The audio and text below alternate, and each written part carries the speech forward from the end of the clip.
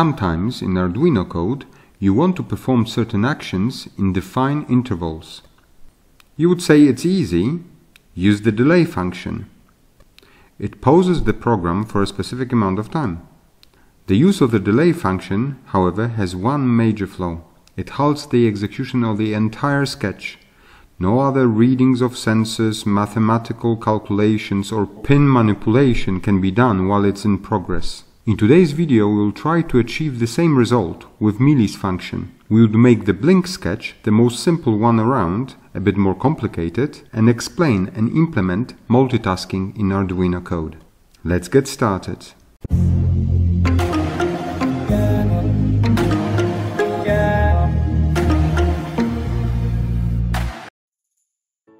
So what does Millis function do? It returns the number of milliseconds that has passed since the current program was started. This value would not grow forever. It will reset back to 0 after approximately 50 days. The important thing is that it returns value in unsigned long data type. Any calculation with smaller data types, like integer, can result in logic errors in the code.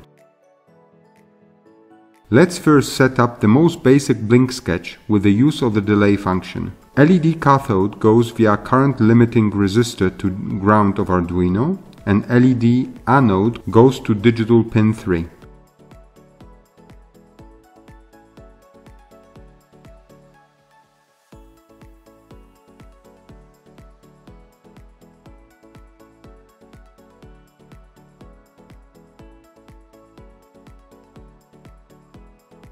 In the code, digital pin 3 is declared as output, and in the main loop we execute following actions. We send high signal to digital pin 3 to lit the LED, then we wait for 1 second, and then we send low signal to turn the LED off, and again we wait 1 second. Since main loop is repeated over and over again, LED blinks.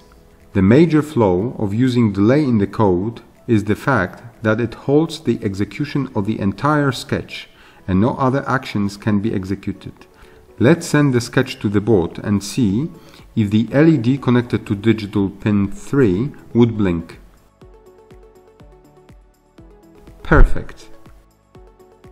One of the topics of this video is multitasking. Multitasking is an ability to perform more than one task at the same time. Arduino can perform multiple tasks simultaneously and in a way that the tasks are pretty much independent from each other. Let's see if we can multitask and blink two LEDs with different frequency and if we can make it with the use of the delay function. We need to add one more LED, this time connected to digital pin 9.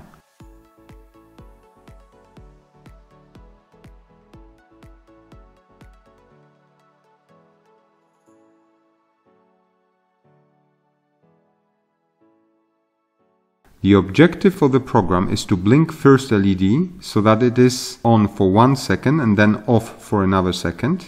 The second LED is on for a quarter of a second and then off for the same amount of time. First we declare both pins as output. Then we send high signal to first LED and then we send a sequence of high and low signals to LED 2 every 250 milliseconds. After 1 second, we send the low signal to the first LED to turn it off, and again we repeat the sequence of high and low signals sent to LED 2. Let's see how this would work. The code is confusing as the duration of LED 1 being on and off is not specified implicitly, but rather calculated as multiplication of delay values used for LED 2. So what's going to happen if I increase the frequency of LED 2 blinking? It affects the frequency of LED 1. So we do not have two independent tasks here, but rather one, just more complex one. So before we look at real multitasking, let's implement the blink sketch using Millis instead of delay. We would need few extra variables here. First one keeps the number of milliseconds since the sketch was started, so basically it holds the result of running Millis function. Next one keeps the number of milliseconds since the sketch was started until the time of the last LED status change. And the last one keeps the interval we want LED to be on or off for. In this case, this interval is 1 second. We declare the LED pin, and we also have one extra variable to keep the LED state, 1 being on and 0 being off. In the main loop, we update ms from start variable. Then we check if the time since the last LED status change exceeded 1 second. If it did, we update ms previous read LED1 variable and change the status of LED, switching it on when it is off and vice versa. Let's see if we can blink the LED connected to pin 3.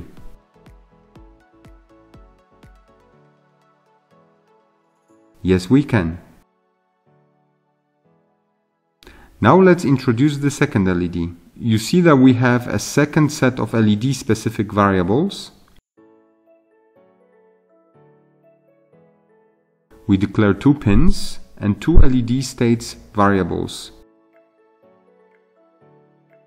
In the main loop, we also save result from Millis to ms from start variable. And then we have 2 blocks of code similar to the one from a previous example, one for LED1 and its unique frequency, and the other one for LED2 and its frequency, different from the other one. Let's put it to the test. We start with the original frequencies.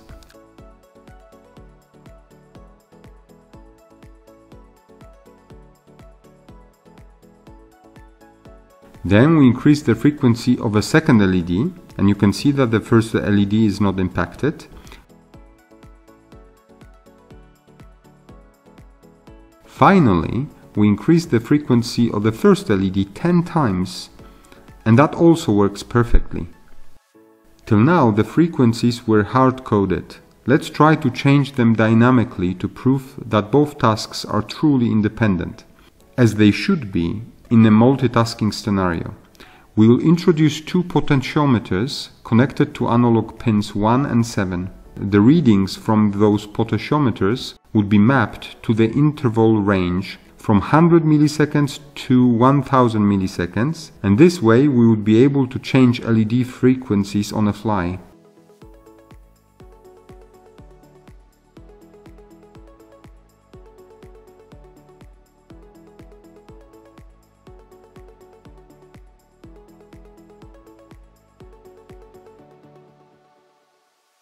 We would be using the code from the last example with few additional sections.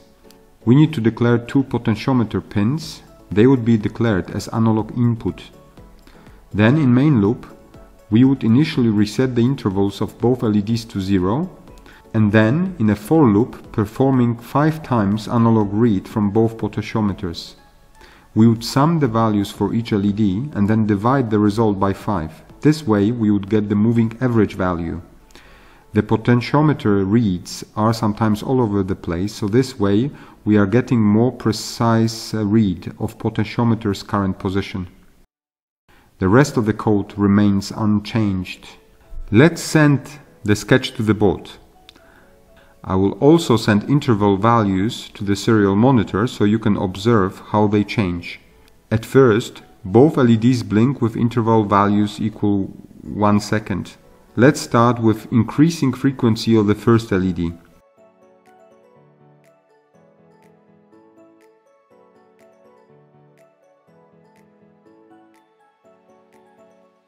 Now let's do the same for the second one.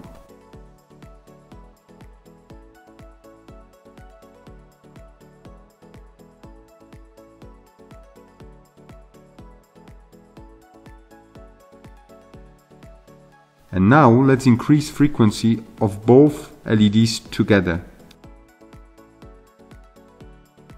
You can see that both tasks are truly independent. You even have a third task of outputting values to the serial monitor that is independent and not impacted by the other two.